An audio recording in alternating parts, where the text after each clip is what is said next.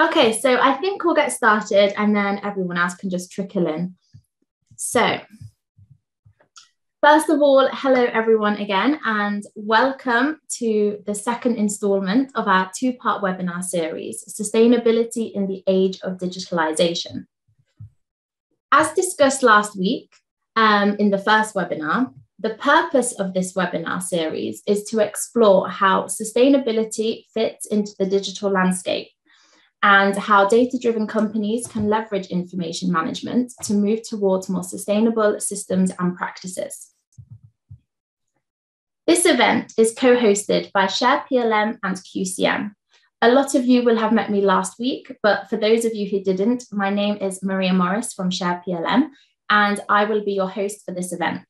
I'm going to do a quick introduction and then we'll get into the presentation. So Share PLM is an independent consulting firm accelerating companies' PLM transformation with a people-centric approach. With a focus on simplicity and user experience, our team helps companies connect products, people, and processes to take you and your team to the next level. At Share PLM, our team is made up of a unique combination of strategic advisors and practitioners with hands-on experience, united by a passion for all things digital. In this event, Sustainability in the Age of Digitalization, Martin Lundqvist, a Senior PLM Consultant at QCM, will delve into the ways in which we can leverage technology within information management and connected fields to create smarter and greener practices.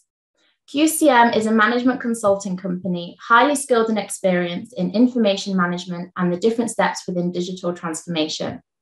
Martin himself has an accomplished background in this field. He received a PhD from Lund University in astrophysics before beginning his career as an information management architect and digital analyst. He began his current role at QCM as a Senior PLM Consultant in 2018. And since then, he has worked on various PLM projects in a variety of industries, ranging from construction, electronics, furniture, and food. So in this session, we will discuss the relationship between people, processes, information, and tools before building on information management and digitalization. We will then go into product information modeling across the entire lifecycle before delving into how to actually begin the digital sustainability journey.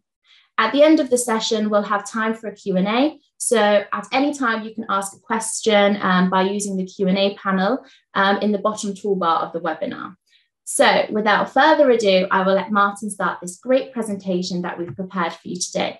Martin, whenever you're ready. Thank you, Maria, and hello, everyone. I hope you have had a great week since last we saw each other. I will start with a short recap. Last time we spoke about the environmental challenges with waste, climate, food and petrification, and how much information is required to create solutions that matter. We also discussed how governmental bodies are increasing the pressure with legislation and how customers increasingly require sustainable options when they're purchasing your products. Then we discussed what is digitalization and how does it support the growing needs within the field of sustainability. We could see that by having a good control over the information required for sustainability work, it becomes much easier to do the right thing. We also looked at who the people working with sustainability are within the companies and what situation they might be in today. We ended with a simple example on how it could look instead. It might be considered a dream situation or an utopia, but unless you start the journey, you won't go anywhere. I really liked your questions I received last week. I noticed that they were primarily aimed towards digitalizations and how to get there. Therefore, I decided to slightly change the focus and broaden it to include more methodology and change management than I had originally planned. And I hope you like it. So let's go. People, processes, information, and tools. You might have heard these words in relation to, for example, digitalization and service management before, but this is also keywords in product lifecycle management, PLM. PLM is often confused with PLM system And yes, it is a system too. However, PLM is the business philosophy of having a product focus within the company. People get ideas which are tested and maybe they become a product. People design and develop a product. The product is then produced, sold, and hopefully recycled, or even better, reused or refurbished. To make sure that everyone works with the same information and that they understand each other, they have support from systems where the information is enriched during the product life cycle. Both the people's own work, how they work together, and how they use the systems are supported by a stable foundation of processes guiding them. Today, we will look into these 4 words in relation to digitalization, PLM, change management, and sustainability, and how we work with these words in our projects with customers. So let's start with the people. Having people, the users, with us on this journey is essential, and understanding their needs and wishes are one of the keys to success. This is very true in digitalization and PLM projects, as it is also for the sustainability journey we all must take. When starting such a project, what management does is essential. There must be a clear vision for the company, where it's heading, which the whole management stands behind. The vision should be tangible, otherwise it will be looked at as a dream, and it should be well communicated. Accompanying the vision, there must be a strategy showing how the vision is supposed to be reached. Having interims goals help guide the way forward. A side note here, which I've noticed, having a sustainability vision and strategy for the company will probably be a key to be able to hire skilled employees in the future. Just like we spoke about customers increasingly asking for sustainable choices, so are employees looking for sustainable values when choosing their next employer. Then when planning the project, there must be put resources into it. And with this, I'm not primarily referring to hiring consultants as us. We can contribute with experience, know-how, change leadership, and other skills, but even the best of us cannot run the project without company internal resources. They are the ones who know how things are done today. And as they are the main users of the project outcome, they should define how things will be done tomorrow. We normally ask our customers to appoint champions within each organization which is affected by the project. Preferably, this should be experienced people who actually want to be in the project and who are willing to stay, and not managers with too much to do or someone who just happened to be available at that time who isn't interested at all. The task of the champion is to act as a stakeholder for their organization, design the solution together with the project, and inform and educate their colleagues. When the project closes, these people, the champions, will be the experts carrying the outcome of the project onward and further develop it. I actually started my PLM career as a champion, responsible for a system and software organization. So I know it works, and I learned a lot. Exactly who to appoint as a champion is, of course, up to the organization's managers, but it must be clear from top management that the resources should be put into the project and that it is prioritized. Where we do an assessment, which is what we always start our work with, we aim to understand how people work now, what are the jobs to be done, and what the employees, the users, need. This is done in interviews with the champions and also additional people if needed, and crossover workshops. Using the information from the interviews, we can trigger good discussions in the workshops around ways of working, information management, and tool support. This is where the journey starts.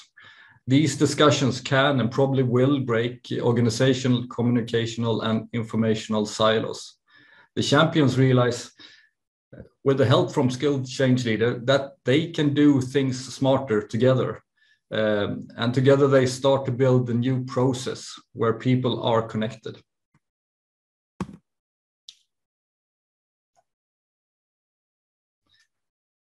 So a process is a guide to lean on when you're not sure what to do. Processes must be supporting people on how to work with information in communication between different roles and within the supporting tools. When the champion starts to align their ideas on how to work more efficiently, the process can be designed from a value stream perspective instead of each organization having their own isolated process. It will show how different roles work with each other. Who do you get your information from, and to whom do you deliver? What are the deliverables between roles? What is the information object they share? And what systems are used? It should also show where decisions are needed and what requirements need to be fulfilled at certain points.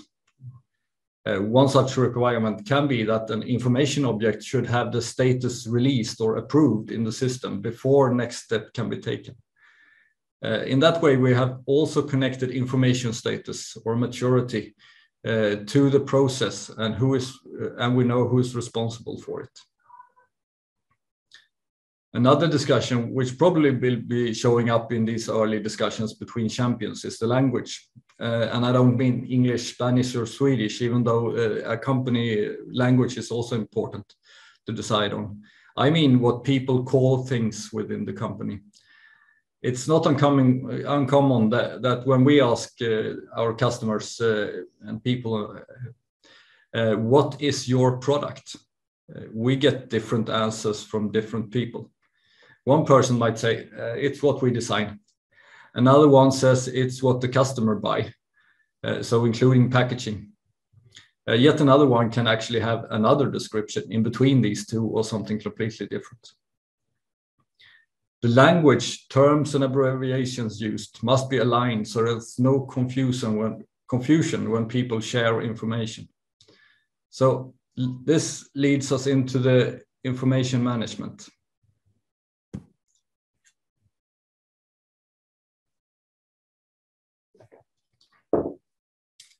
As we have discussed, information management is key to success within the field of sustainability. We need to have a well-built model for how to handle information and who handles the information, what information is needed where, and how the information objects are connected to each other. To get there, building an information model is a useful tool. When looking at an information model, which I will show you how to do here, it can look quite technical and might be seen as something you only use for system implementation. However, for us, it's not that.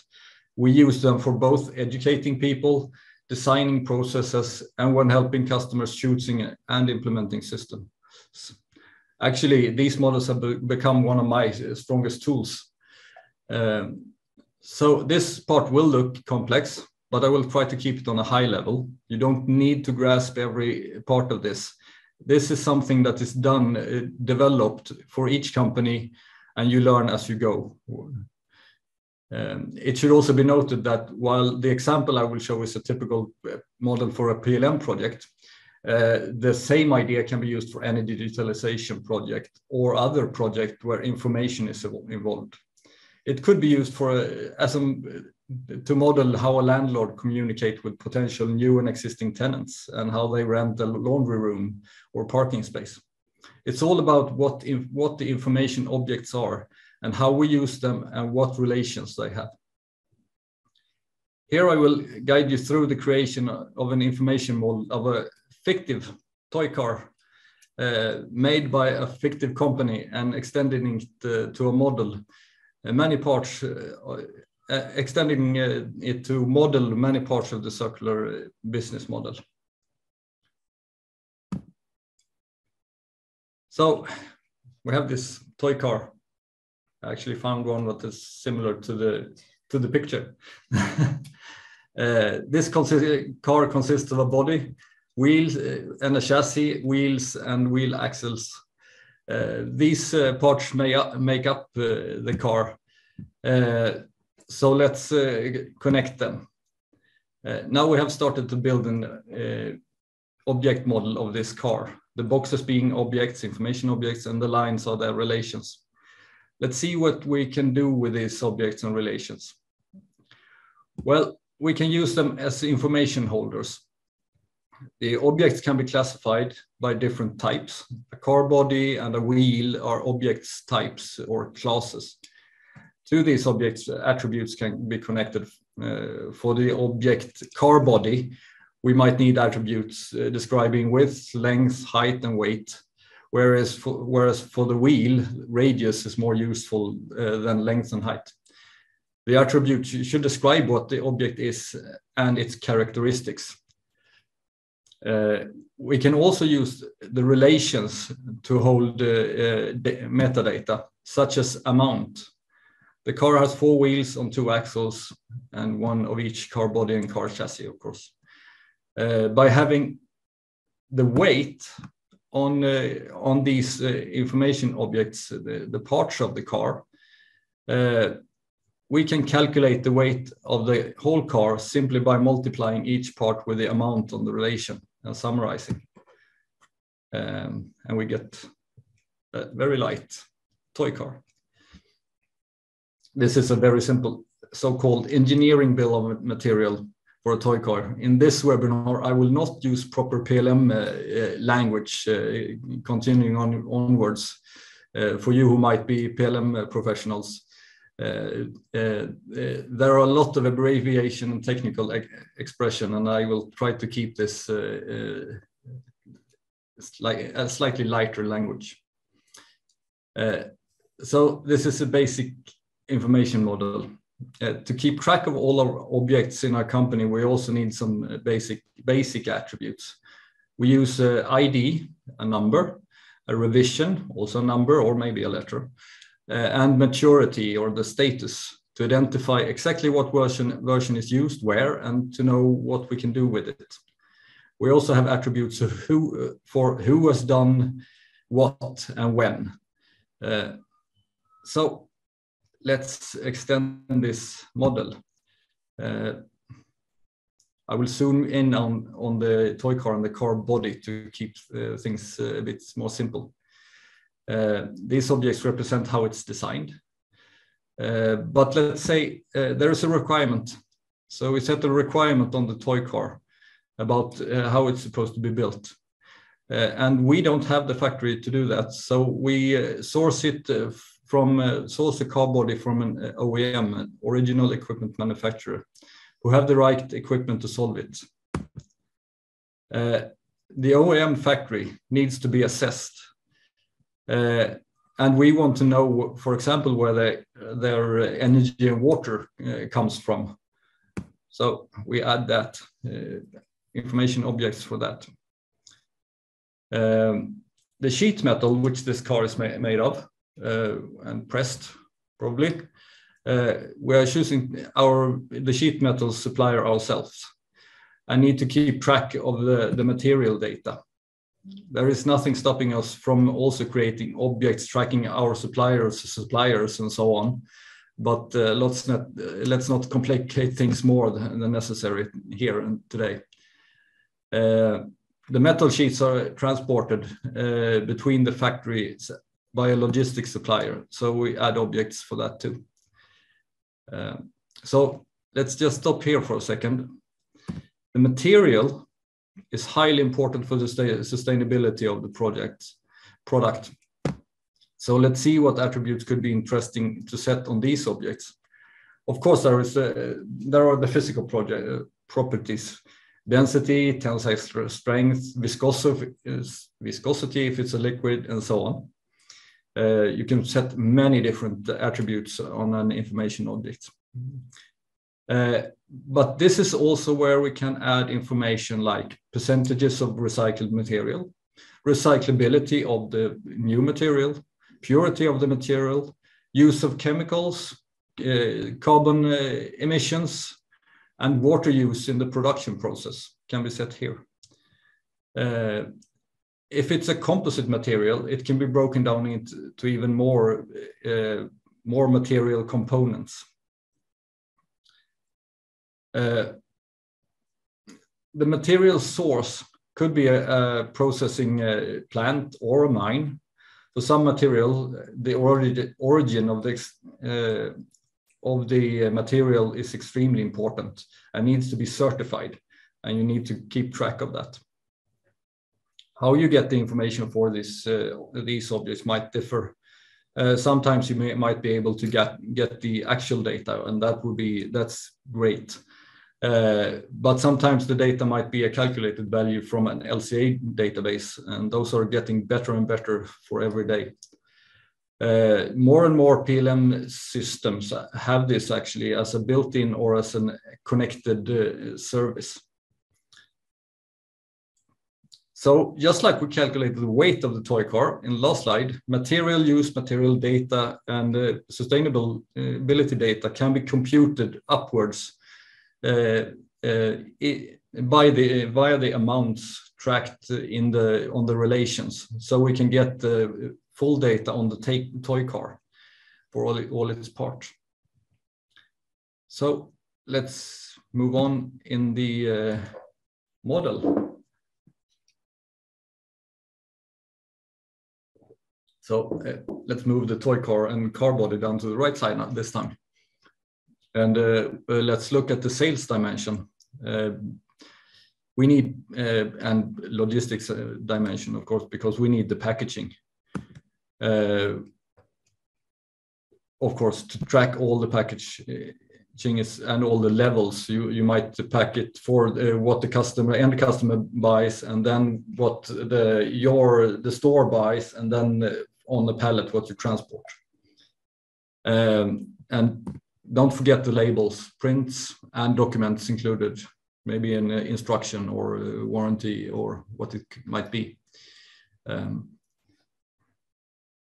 In this case, this fictive company, the product is produced and packed to the master pack level in our factory, but packed on pallets in a warehouse next door and sent to our customer store.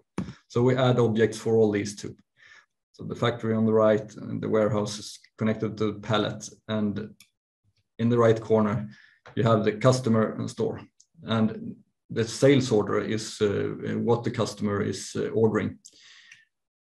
And as you see, it's all related. Keeping track of packaging is from the sustainability view, as you know, very important. The same as with the parts of the car.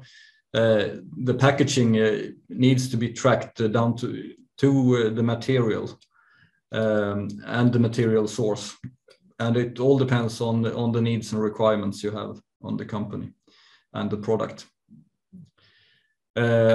Regarding our own factory, we of course have full control of the electricity use and water use and use of other consumables, but we don't add them in this model today. So let's minimize the logistics routes and remove some stuff for clarity. What if the business model is circular? If the product is leased to the end customer or the end user, we should have an object for the end user where information is kept tracking who is leasing what. If the product is not reusable or refurbishable, we will have to send it for recycling. Since we have designed it, we know exactly what it is made of, and therefore we can make sure it's optimal for recycling, and that the recycling plant can get that material information. We can also keep information about the recycling plant here. If we are the ones who are deciding where it should be recycled, maybe we can purchase the recycled material from them. There is a circle. So yes, this is becoming a rather large model of different information objects, and they are all related in some way. By using this information model and adding information at the correct objects, it's possible to trace a lot of information, including sustainability data, as we've seen, and for the whole material life cycle. And as I said last week, that maybe it's even possible to use this for the social sustainability information. Social sustainability should obviously be on top of the agenda for your own employees. but also need to be tracked. You might need to track that suppliers, whatever they are supplying, are treating their employees well, and that they, in their turn, set the same requirement on their suppliers and so on. Such information is probably checked by purchasing when doing the supplier assessment. So that is the place we can store that information. And by having approved suppliers in the system connected to your product, you can keep track of that the product fulfills those your social responsibility. So that's an idea on how you can build that one. So here we have seen a subset of possible objects to use. Actually, only the more or less the imagination sets limits, but make sure to keep your imagination in check, because you can easily overdo things, and you should keep the information objects to be useful, because adding extra might just add workload and not be used, that we can't use. So also by setting some rules on the classification, the language, how you can use the object at certain maturity or statuses, how you revise them, and you set rules on dependencies via the relations. Then you build a foundation of what we call the information management standard, which is guiding how information is used within the company. Yes, let's add some people to this model. So who is working with these information models? Who are adding data and consuming data? Well, the ones who are responsible for the objects in question. R&D designs, purchases, assesses suppliers, production plans and execute production, sales and marketing handles customers and marketing and material, and so on. So when looking at this and using our information management standard, we can also see the process in this. R&D designs, but needs purchasing to find and assess a supplier of the material who can deliver it. The material and the supplier needs to be approved before the final design can be set, which is needed to start production, and so on. Yes. So I hope you're ready for a real-life example. What I'm about to show you now was used during the whole PLM project at one of our customers. It's a food producer. I will not go into details. That would take a long time. The goal is to give you a quick look at how a real-world information model can look and what it can be used for. This is an example of a conceptual model, which I call it, which we built from information received during interviews and from documentation. It includes example of products with packaging, the white boxes, suppliers and their deliverables in green, factories in red, and documents in blue. It shows how you use revisioning, maturity status, classification, and language. For this customer, sustainability is very important. So we use this for implementing CO2 calculations and calculations of packaging material use. We also model tracking of organic certification and supplier assessments and very much more. We use the model in our cross-functional workshops for process design, designing a future information model, agreeing on an information management standard, setting system requirements, system design, and education of employees from all parts of the company, including management. So by zooming into different parts, we could focus on the focus the discussion to that specific area. Yes, I know this is a lot. Let's look at the last word of the 4 we started with. The tools. A little bit simpler picture. As you have seen, the information model can be quite complex, and it might not be a good idea to build this kind of object-oriented information handling in Excel. It might be possible, but it's a bit awkward. System support is needed. There's not one system that solves any digitalization task. And every company is different. So different products, business models, markets, and peoples creates different sets of solution requirements. So before you go off and buy a new system, make sure you know what you need. Take a look at the current system landscape and what services it gives, what features it have within the company, and look at how they are utilized from a business perspective. Do a system mapping showing what system does what, which information each system masters owns, how the systems are connected, and how information flows via the connections. In the case you already bought a system, but feel you might not done it right, no problem, don't despair. The customer whose information model I just showed had a poorly used master data management system that we actually rebuilt to become their new primary PLM solution. So you just need to do an assessment and know what you have, and then know where you're going. So another real life example, also a lot of information on the same slide, but bear with me. This is a real life example from another customer of ours. It's a fairly typical company who have reached digitization, but not digitalization in the digital maturity ladder. This system map was modeled by me and my colleague from what we learned when we interviewed the stakeholders throughout the company and looked into their systems.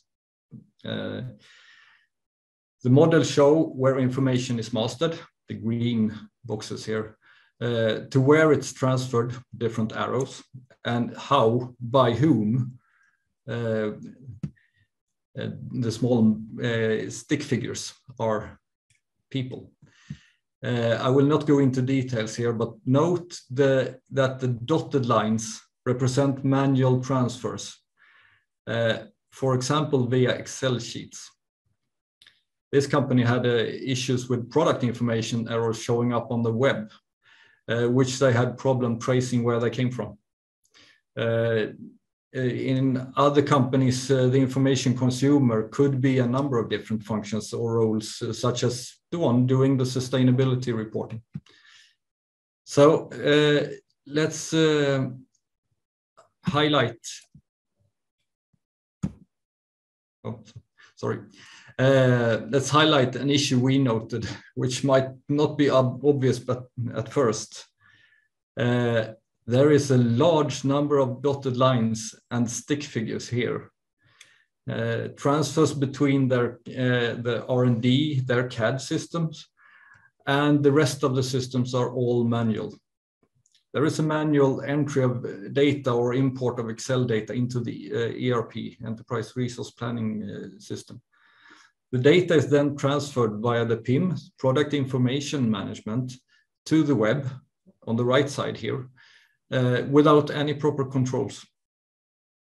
If we generalize this problem to any company in this situation, we will recommend an overview of their processes by their people, of course, and to make an information model like the one we just looked at.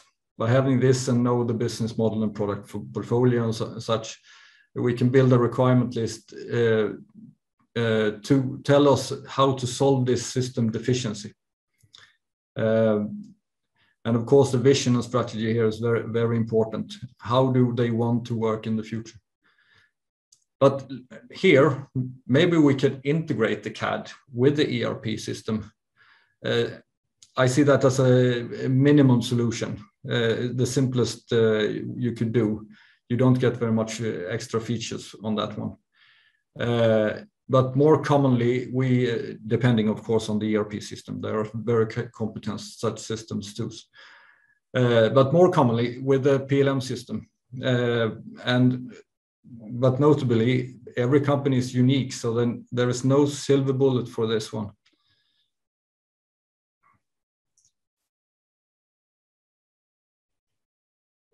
So I touched upon all four words: people, processes, information, and tools. let's discuss a subject that is important for the success of any change project, the education. Implementing such a fundamental change as a digitalization or PLM journey can be, it's not an easy endeavor. As I'm sure most of you know, it is difficult to get companies and people to change their ways, especially if they have been working in a specific way for a long time, and the change might even affect the people's own tasks when administrative tasks disappears. However, the obstacles to a successful implementation change can be significantly reduced through education. The education should start early, already during the assist assessment, discussing issues with stakeholders and asking, why do you do like that? Makes people think. Then, as I mentioned earlier, we like to see champions appointed into the project. These persons will start their own educational journey at the very beginning of the project and continue learning throughout. The next step of spreading knowledge can be achieved by hosting a series of workshops together with the champions for the future users and other stakeholders. Of course, the goal with this is to calm any fears and highlight why the change is necessary and beneficial for everyone involved, even if it doesn't look like that at first. We think it's important that everyone affected understands why the change is done and what the benefits for them and others are before getting into the use of the actual system. The systems should be a supporting tool and not just another thing you must do. And by understanding the underlying concepts and benefits, it's easier to see how the tool supports you in your work.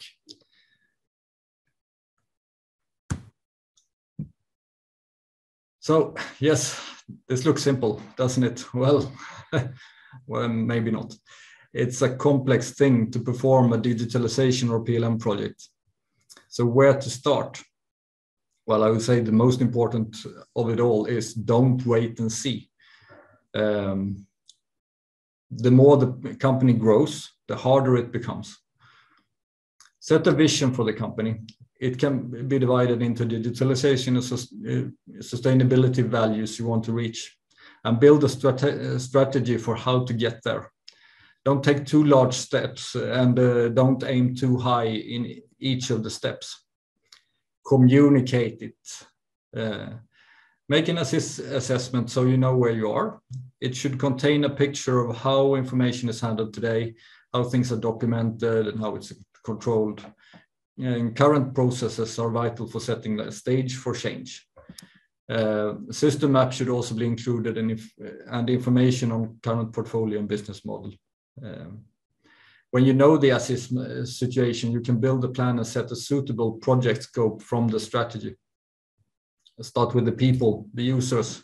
Let them set the processes and align company language, and let them start building the to-be information model and synchronize the process with it.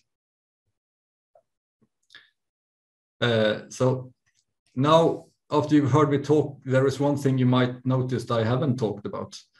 The IT people. They are very important too. But I want to stress that you should not do the mistake of confusing a digitalization of PLM project for an IT project, adding a system or two. It is a business change, which should be driven from the business side, where the users are. I'm not saying IT shouldn't be involved, of course. They are very important. They need to understand why and how the new system should be used and integrated into the IT landscape. They are responsible for the technical bits and often also system support when the supplier has left.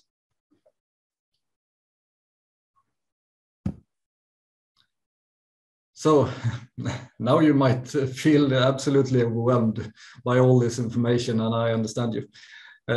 However, I hope it has sparked some thoughts, and maybe you have even learned some things. This is my work passion, so I could talk about it for days, just ask my colleagues. I do, though, have other passions outside work, I promise. But some key takeaways from this webinar. Make sure that you know where you want to go, the vision, and how to get how you want to go there by the strategy. Appoint champions which will guide their colleagues through the change. Processes, information, and tools are all important to build a sustainable future. And during this mini-series, I hope we have shown you that digitalization is a great tool for success with the sustainability work. Finally, just get started.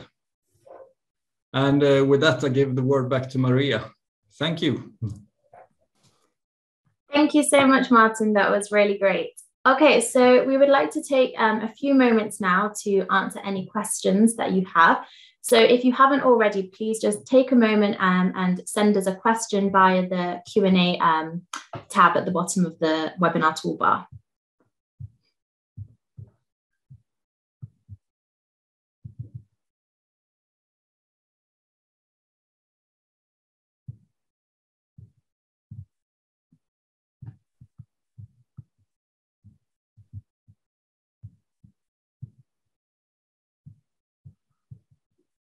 Also, feel free to use the chat if that is easier for you.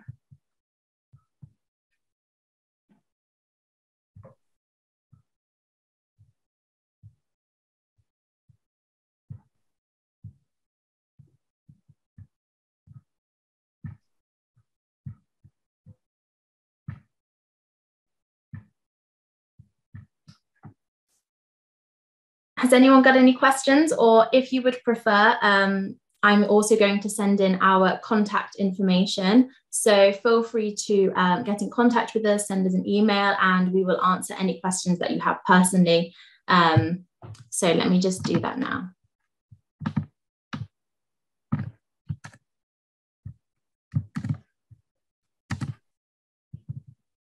Here we go. So I hope you can all see the contact information that I've sent in, but don't worry, because I'm also going to be sending you all a follow-up email where I will include the link to the first and second webinar recording. So you can revisit any topics that have been discussed, because I know it's quite a lot to take in. And like I said before, please feel free to get in contact with us. We'd love to speak to you all individually, and yeah, hopefully see you in some future webinars.